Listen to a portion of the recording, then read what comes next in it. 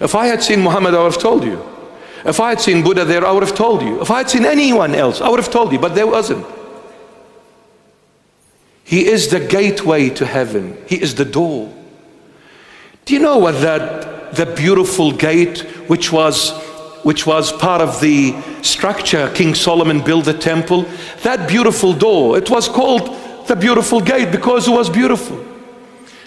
It was made out of the cedar tree and covered with gold, and where the nails went into that timber, where the head nail, that head nail was actually covered fully by precious stones, red, blue, yellow, all the colors. When the sun shined on that door from miles away, it was lit up, sparkling with so many beautiful colors, and the gold was shining from miles away. That's why, because it was so beautiful, they called it the beautiful gate.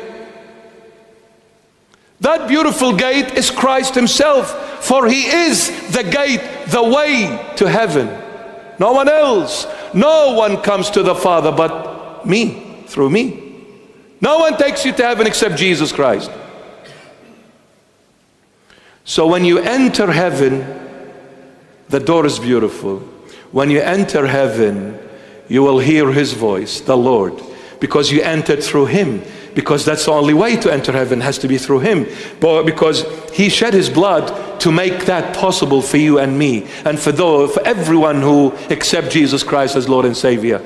Believe you me, when you enter that gate and see heaven right before your eyes, breathtaking, you will hear his voice saying, finally, I'm home.